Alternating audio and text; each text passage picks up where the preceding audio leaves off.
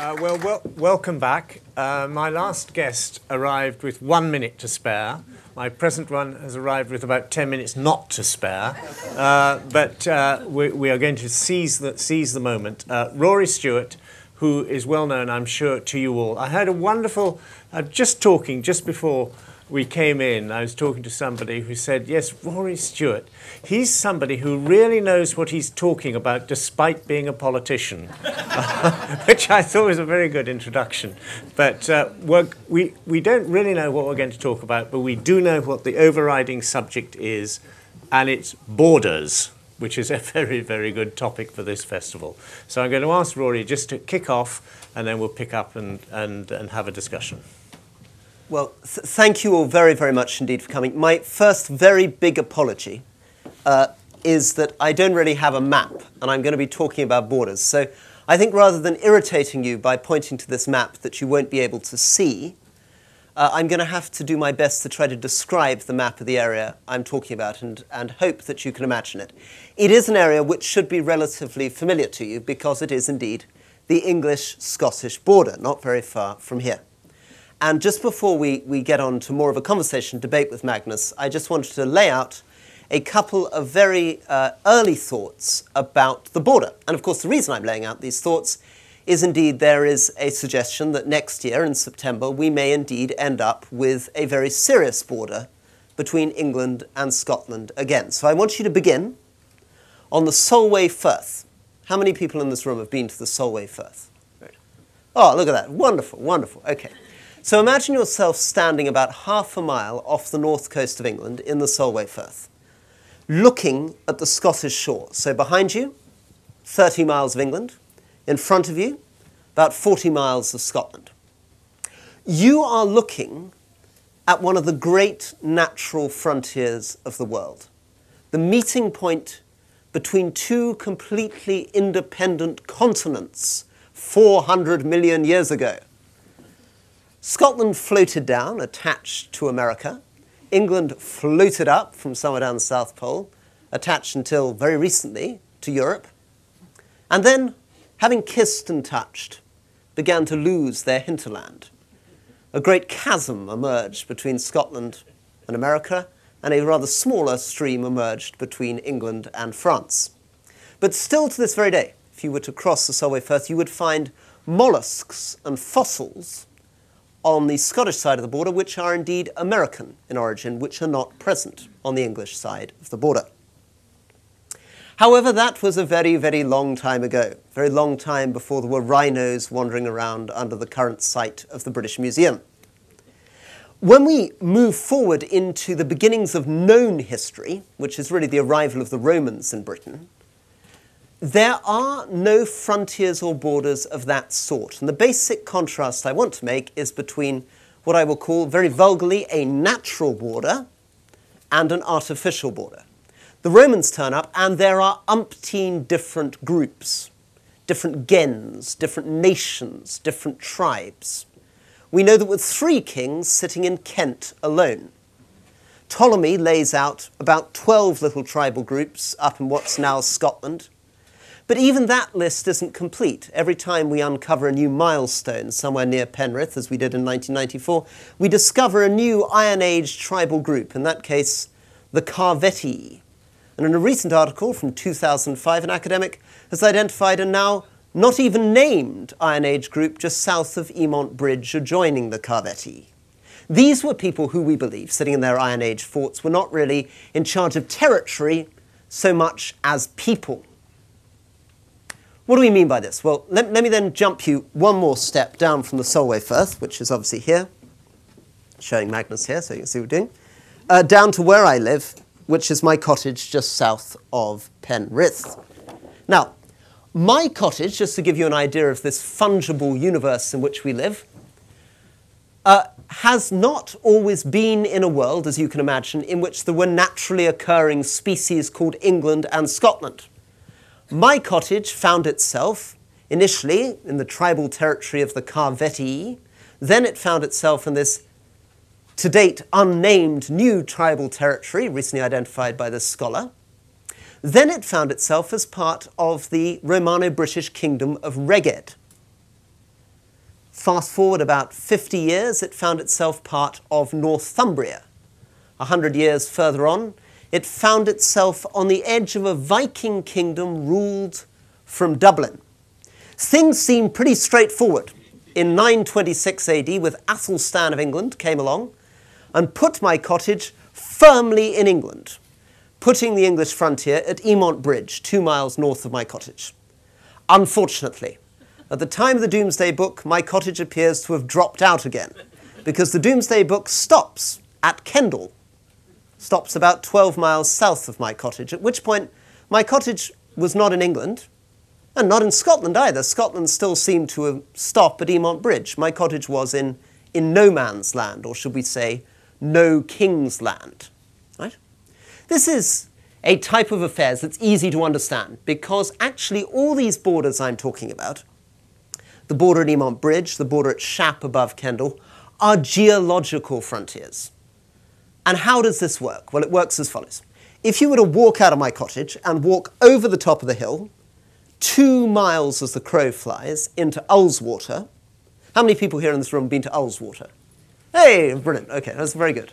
Okay, walk over the top of the hill from the Lowther Valley into Ullswater. You cross a border between where I am, which is on the edge of sandstone and limestone, into the volcanic ridges of the Lake District.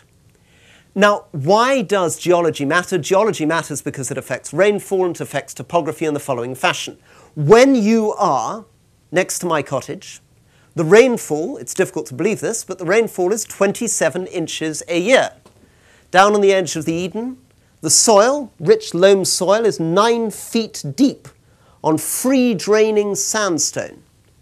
You can grow quick rye grass on that field. You can feed a cow on less than an acre, climb up the hill over the top to the hills above Ullswater. The rainfall suddenly becomes up to 68 inches a year. You walk over bare rock. The soil, when it exists at all, is thin and densely acidic.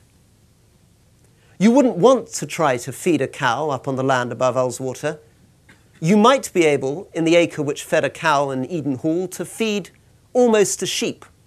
If you tried to feed a cow, you would need between 9 and 10 acres to feed a single cow. This is a geological boundary, but it's also a boundary of territories, because where I am, starting back here on the sandstone limestone, is surrounded by Anglian place names. These Northumbrian, originally Germanic people who wafted over in the 5th and 6th centuries, so everything's called Helton, Bampton, Ascombe. Pop over the top of the hill, and suddenly you find yourself in a completely different dialect surrounded by Norse Viking place names. Suddenly you find everything ending in Thwaite. There are things called Swindale, named after Viking pigs. Why? Because the geology drives a different agriculture. In order to survive in Ullswater, you have to tear these rocks out of the soil. You have to build dry stone walls. You have to cut relentlessly into the rushes and the bracken. You need to heft your wild, tough sheep to the hill and hope that their manure burns off some of the reeds. You have to drain continually. This kind of back-breaking work is the work of the Viking Norse settler. It is not the work of the Anglian down here on the sandstone limestone plain. And then, and I'm going to finish soon, everything changes. Everything changes because the Romans arrive. And the Romans draw a straight line, a mathematically straight line, like this across the border. We know this kind of line. It's the kind of line we associate with colonial empires. It is exactly the same straight line that I, when I was serving in Nasiriyah in Iraq, looked across at Saudi Arabia, the line drawn by Gertrude Bell with a ruler. 80 miles straight, totally ignoring any features of topography, geology, through marshlands, through fields. We can now see from aerial photography there were Iron Age ploughs running under the line of what became the Roman wall. They went straight through the middle of fields. The Carvetti, my favourite people, this Iron Age tribe who lived near my cottage, 40 miles south of the wall, were unlucky enough to have a sacred shrine to their god Cosidius, which ended up being marooned 7 miles north of the Roman wall in Bewcastle. They were cut off by this structure. And what were the features of this artificial structure? Well, all these features, which I'm now going to enumerate, are features which oddly, and this is the paradox which I hope we can discuss today, oddly enough mean that an artificial frontier is much stronger and more permanent in the formation of identity than a natural frontier. Right? We like to believe, intuitively, that somehow geological natural frontiers are more powerful. What the Romans discovered in this country by building that wall, and of course, what I'm about to suggest, through building that wall, creating ultimately the distinction between England and Scotland, is that the artificial frontier creates sovereign nations, and through the creation of sovereign territory, creates identity. So what is this Roman wall? Number one, arbitrary. Number two, enormous. This is the most astonishing construction you can imagine. Walk along that wall, every 300 yards is a tower. Every mile a castle, every 7 miles a fort containing between 500 and 1,000 soldiers. Approach the wall, not running along it, but come towards it perpendicular from Scotland, you find yourself facing, initially, a 15-foot ditch, 15-foot mound, an 18-foot ditch, a straight 20-foot area which was laid with spikes, then the wall itself, 14 feet high. Over the top of the wall, 2 military roads. Behind them, another ditch, and an even huger construction called the vallum, nearly 20 feet high, and beyond those, a line of other forts, because the Roman wall is not just a wall. It's a huge chunk of territory dividing the south from the north. On the south side are Roman people. You pay taxes. Ultimately, you become a citizen. You're conscripted into the army. Further south, there are villas, there are bathhouses, there are procurators to look after you, there are official religions, there are temples. North of the wall, it's not quite clear what's happening. North of the wall, of course, there are objects. The Romans shift up and down again, up and down again. So Agricola pushes north. Septimus Severus pushes north. And as they do so, certain bits of detritus are left around. But ultimately, it never becomes, in the same way as the territory south of the wall, part of Rome.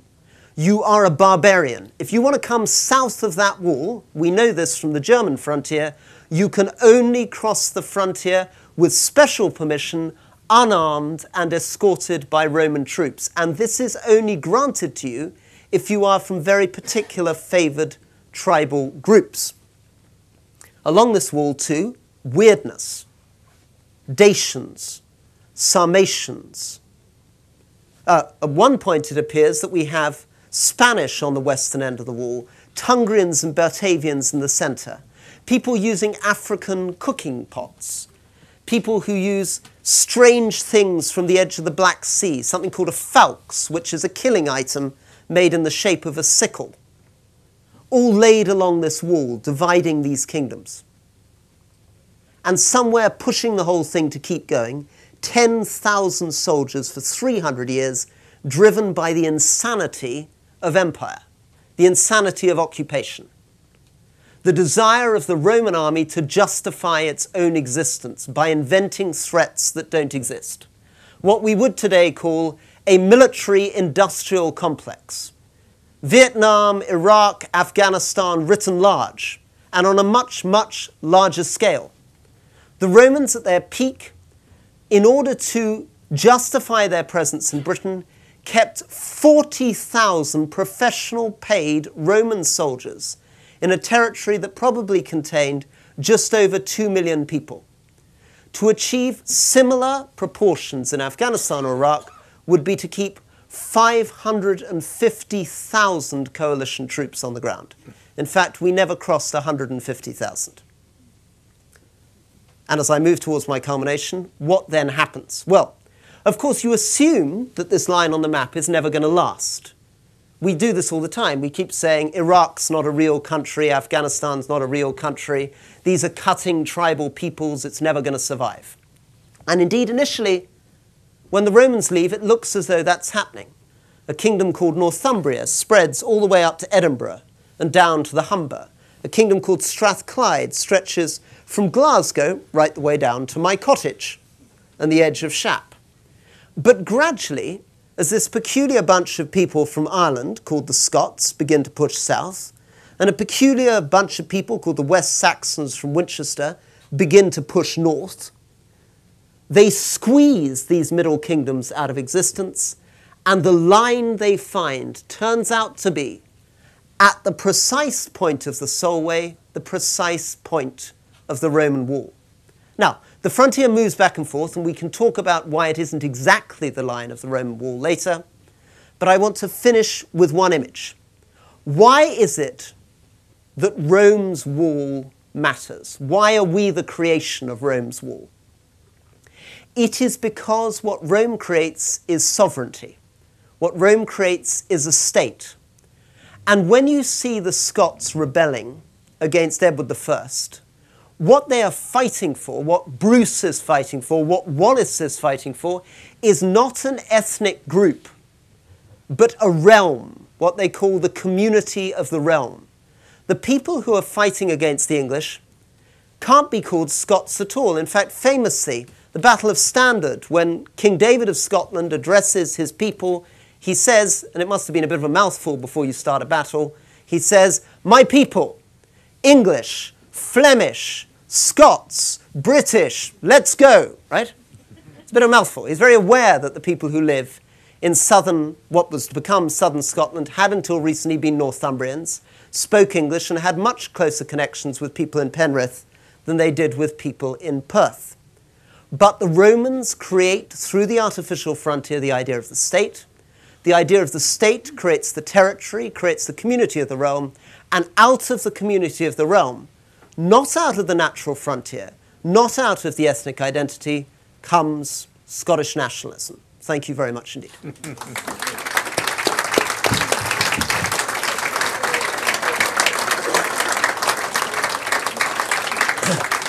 Well, I think that's what you call a tour de force. Brilliant. Can we just roll sort of forward? I know you've been walking through the Scottish borders, talking to a lot of people. Let's accept your thesis that the wall itself creates its own version of nationality. Is that border then, in your view, still as defining a border as it once was in terms of people's identity and what they feel themselves to be? Okay. This is an amazing question. As Magnus says, I spent 40 days last summer walking along the border. So I walked out to the west coast, back to the east coast, back to the west again, and then finally north. I started with an idea that, in fact, there was really no border. And of course, I have a self-interest in this. I'm a Scot representing an English constituency who wants to believe that there isn't really much difference, that essentially there's a British nation. And therefore, I get very excited by the kingdom of Northumbria, the kingdom of Cumbria, these 700 years of lost, vanished kingdoms that defied the border. I actually found, however, through the walk, how wrong I was. I found how strongly, within about 100 yards of crossing the border, people felt Scottish. And indeed, of course, as we all know, how strongly the accent changes on the exact moment of the border. Yet, it remains a curious border. And to come back to this idea that actually what really creates the energy of borders are the energy of states, the ambiguity of the Scottish-English border is an ambiguity of union, having a single parliament, while still having independent Scottish institutions. And my guess would be that were you to have an independent Scotland, that border would feel much rawer and much more present. Now, I know that this is controversial. I was at a conference with Magnus on Scottish nationalism, where various people challenged me on this and said there will be no real border to speak of were Scotland to go independent. My belief actually is that the creation of a border, allied to the creation of a sovereign parliament and national institutions, begins to reinforce quite quickly a sense of separate identity. And you would feel, in a way that you don't today, so having started thinking there is no border, then thinking actually it's quite stark, I began to realize nuances. One of the things you realize if you talk to a Canadian, for example, or indeed any of us when we go on holiday, there is, it seems to me, a difference between being in your own country and in somebody else's. Even if the other country is as developed, as respecting of rights, as advanced, nevertheless, the millimeter you cross that border, you cease to be a citizen. It's no longer your government. You can't complain about the government. I at least feel in exactly the same way as if you were the person who'd elected that government. You've no longer elected it. It's no longer yours. Your attitude towards its army begins to become subtly different. If you're arrested by the police, I find, having been arrested by the police in a number of countries, I don't feel as comfortable, even in France or the United States, with the police as I feel in Britain. By this, I don't mean any insult to the French or American police. I simply feel that as a citizen, my attitude towards my own police force is subtly different from my attitude towards somebody else's police force. So that's a sort of wombling way of saying there is a border, but I think it could become much starker. And therefore, as you are also represent a party which is committed to a union which regards that border, well, it accepts it nevertheless as not necessarily the defining part of that union. Do you think that sort of historical imperative which you've been talking about outweighs the attempts to hold two parts of the kingdom together?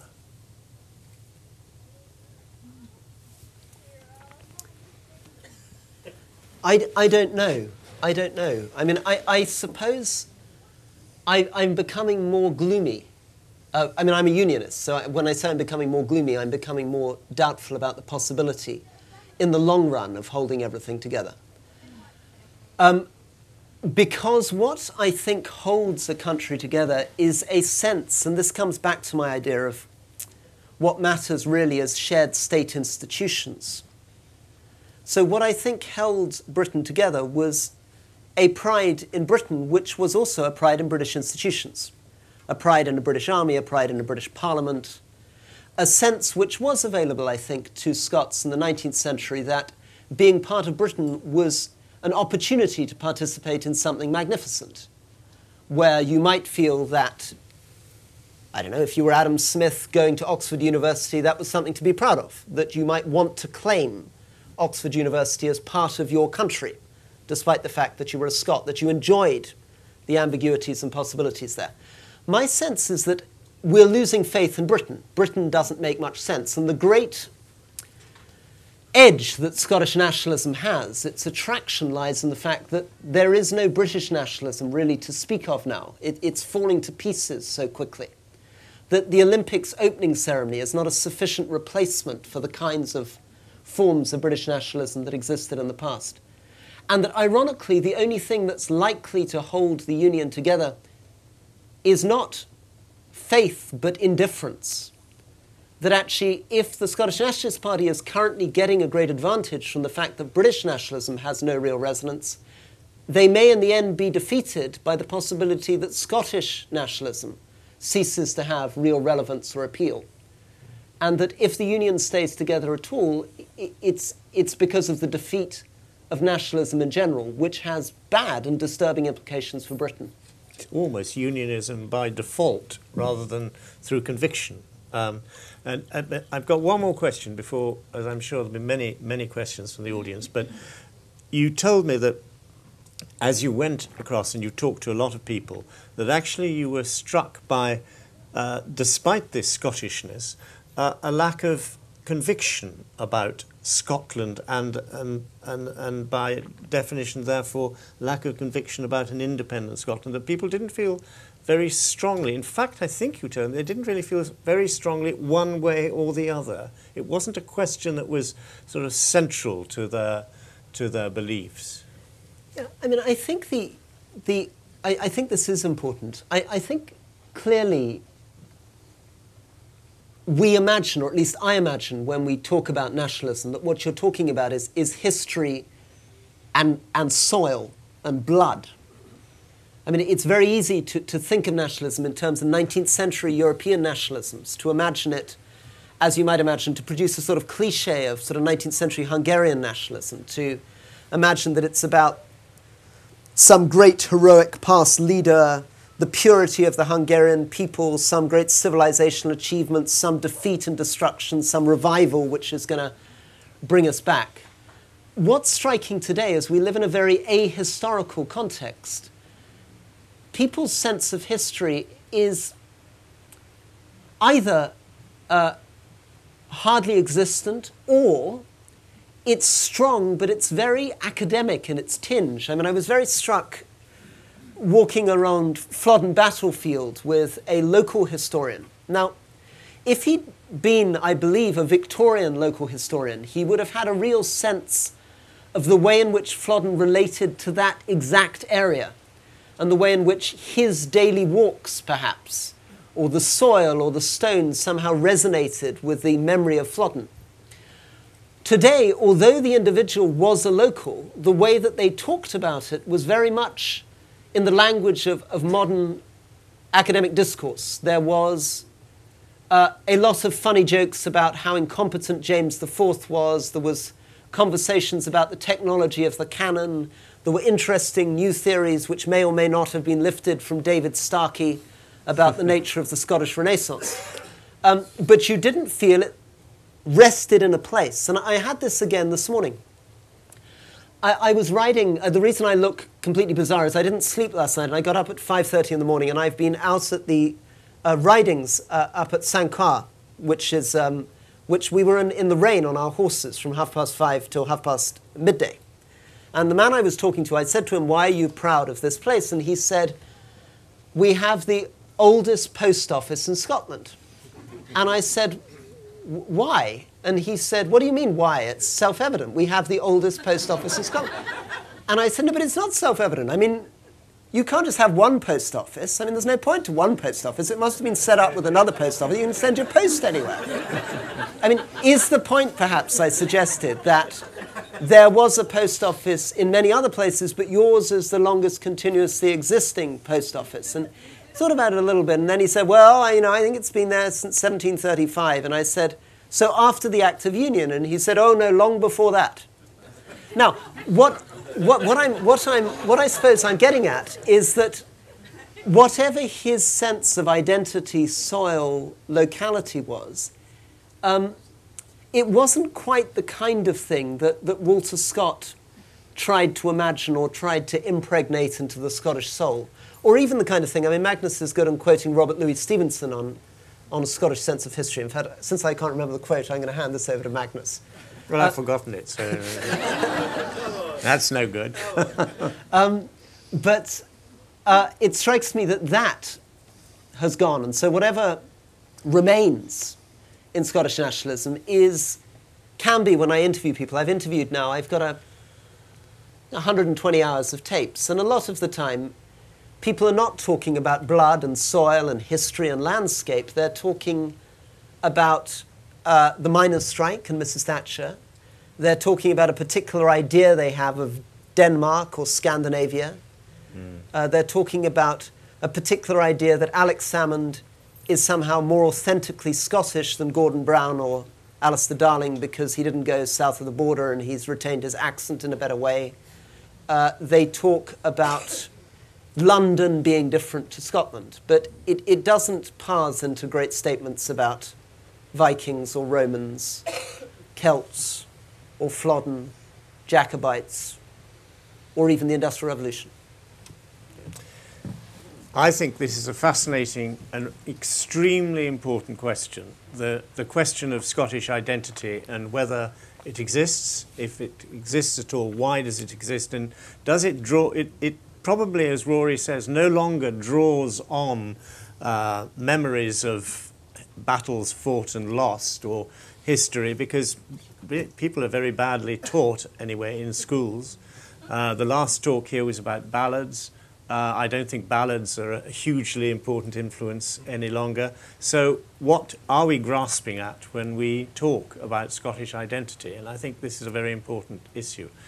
So I think best to say that we've got 10 minutes of questions, and if you would stick up your hand and wait for a microphone to come, and we'll go to you. And there's one back there and one here.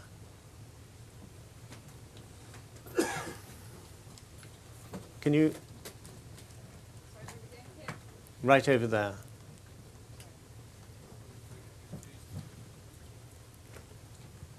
Thanks. I want to talk about walking a bit, actually, partly because it struck me that, given that culture is largely responsible for determining Scottish identity, and Burns and Walter Scott, our two greatest creators of that identity, were both great walkers. And down in England, I think a lot of the English identity is defined by that era of war poets, Brooke, Gurney, Edward Thomas, who were terrific walkers.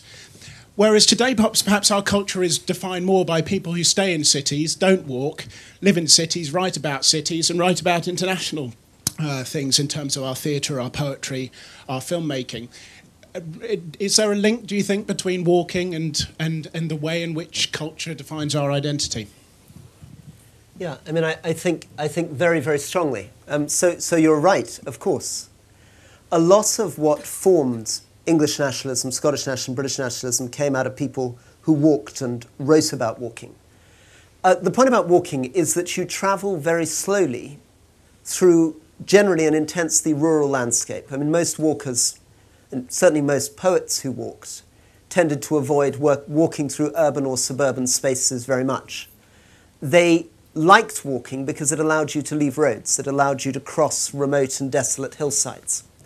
In doing so, they learnt to see different kinds of things in the landscape. So to start with a local figure from Carluke, Roy, General Roy, who was a great traveller in Scotland in the mid-18th century. For him, what he saw as he walked through the landscape was an obsessive concern with Roman remains. So that was really a tradition that stretched from 1580 to about 1750. Camden, too, when he produces a map of Britain, every place name, if he can, is a Roman place name. He sticks the names of Roman tribes and Roman forts all over his map of Britain in 1600. The next phase, of course, is more interesting. It's the phase of Walter Scott, where Scott, drawing on things that have happened in the past, begins to find things which are not so much Roman in the landscape. He begins to weave in more aggressively oral history. You know, he invests very heavily as a young man, of course, in collecting ballads and links those into landscape. So he turns up, actually not on foot, but on a pony and trap in Liddlesdale, but weaves in very strongly that oral history which he gets from walking cottages. Now, the response to that from the Romantics, though, is odd. What's odd about the Romantics is for them walking, although important for Coleridge and Wordsworth, in fact central to their identity, isn't really about nationalism at all. Very, very striking is that although Wordsworth says in the Preludes that he was tempted as a young man to write a great poem about William Wallace, he never actually does so. The Preludes turn out to barely feature national identity at all. I mean, you might suddenly get Milton, thou shalt be living in this hour, England has need of thee, but basically the structure of Wordsworth's sense of the landscape is the blasted hawthorn, the stone wall, the sheep in the rain, an attempt to achieve a sublime and necessarily non-national specific engagement with the world, with the universe, with nature, represented in some form as God. Then, to come forward to the Edwardians in the First World War, we have this extraordinary movement from the 1850s through to about 1920, where walking takes off again with people who are often retired, or not even retired, still functioning clergymen. I mean, my part of Cumbria is littered, and indeed the Scottish countryside, littered with people, educated people from universities who spent 40 years living in small villages, trying to find out things to say about those villages, till they had deciphered every inscription, recorded every stone, put everything together, and that begins to get into the tourist guidebooks, which guide people walking in Strathern, walking in the Lake District by the 20s. And then I think you're right. Something begins to happen.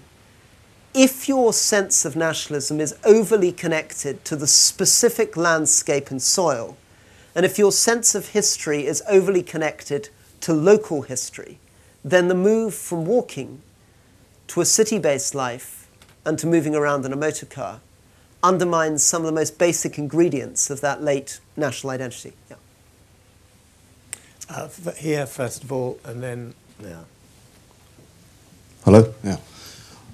Going back to the Union and related issues, I just wonder if the coherence of the Union from 1707 through to the last 50 years was driven by the shared endeavour and adventure of the Industrial Revolution and of empire, and that the sort of perception of a declining opportunity set is behind our sort of increased navel-gazing regarding Union. Yeah, I'm absolutely sure that you're right. I mean, I think if you look at particularly one very, very powerful form of British identity, which is associated not very far away. I mean, if you just get over towards Biggar with John Buchan, for example, or indeed, actually, to some extent with Scott, you're beginning to see the sense that empire is what replaces the previous narratives. It's very striking that in Walter Scott's history, his Tales of a Grandfather, he basically finishes with the Jacobite Rebellion. He says, after that, there really isn't any history to speak of. Scotland doesn't really have any independence history. From now onwards, Scottish history is associated with the larger operations of the empire. Why? Because identity through the empire is really exciting. It gives you a type of history you can't have at home. Why is the end of history for Walter Scott the Jacobite Rebellion? Why does Buchan really lose interest at about the time of Montrose? Well, because they like battles, they like wars. I mean, it's a bit like I was trying to interview some poor Cumbrian farmer next to a stone circle at Castlerigg. And his family have lived there, as far as one can tell, for 700 years. And I kept saying, any oral history, any stories you can give me here? And finally he said, no, no, no. And then he said, no, wait a second. My aunt once saw a leopard in India. I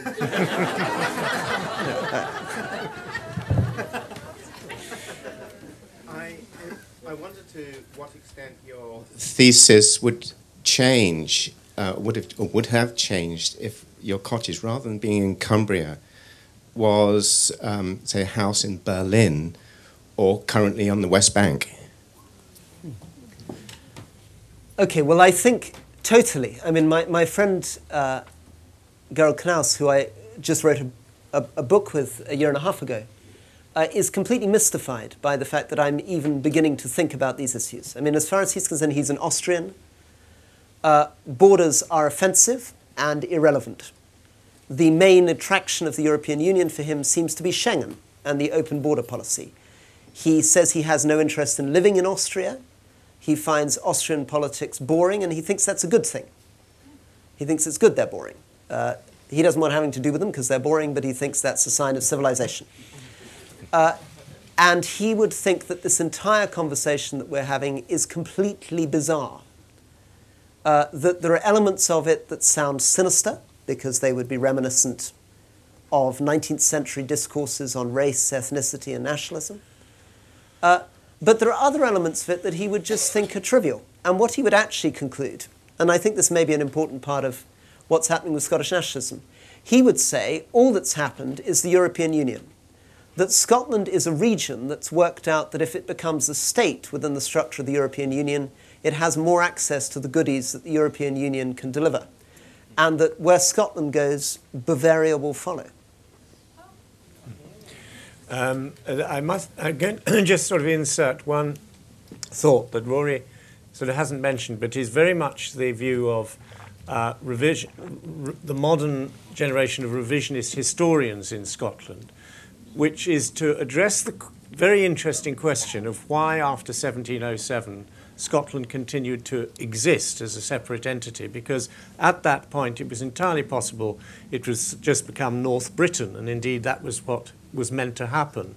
And in fact, very much thanks to Walter Scott, Scotland reinvented itself and began draping itself in tartan, discovered Highland history. The hated Highlands, of course, would have been anathema to lowland Scotland, and found through that medium an identity which is still the most obvious and defining emblem of the modern Scottish nation. So we've got time for two more questions, 1 and 2.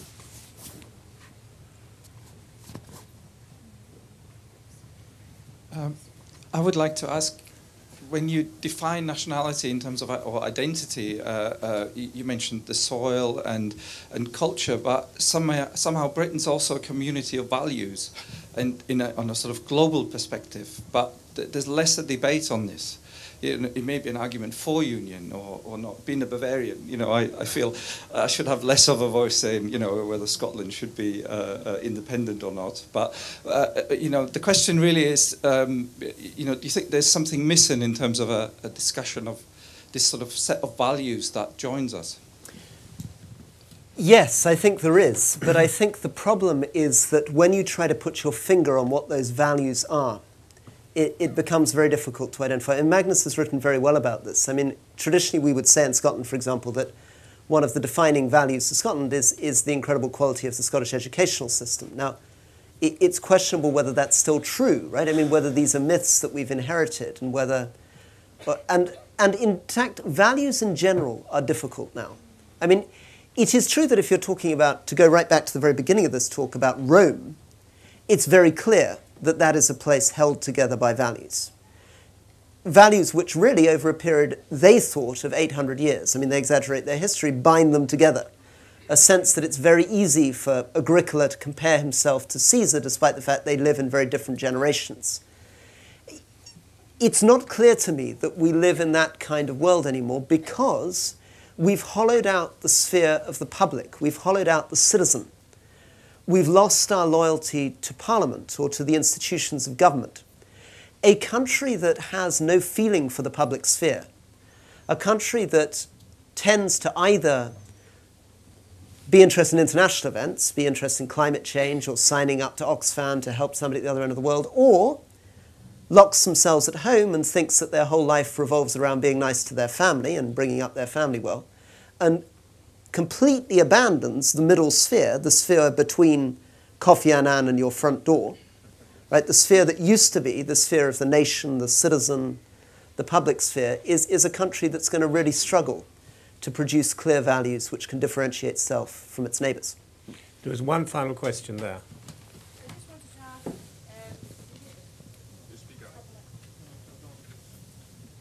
The question really was to do with institutions, because one of the things that haven't been mentioned yet was the separate institutions within Scotland of church, of law and of education, which was touched on briefly, because I think they would actually have been very important in sustaining a separate sense of Scottish identity from the Act of Union up to the present time. And I'd be interested to have your thoughts on that. Well, I think it's a brilliant way of finishing. So if I began by putting forward an idea that what really creates a sense of nation is a territory with shared institutions, right? Not some sense of blood or soil, but simply a territory with shared institutions. That's what explains why people on one side of the border see themselves as English and the other Scottish.